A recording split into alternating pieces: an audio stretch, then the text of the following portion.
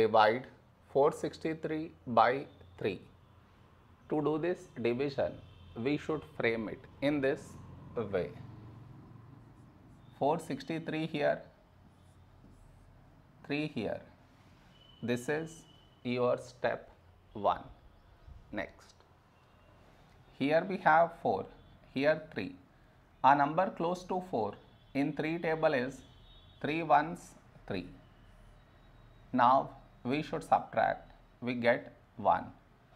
After this, bring down the beside number, so 6 down, so 16. A number close to 16 in 3 table is 3 5s 15. Now we subtract, we get 1.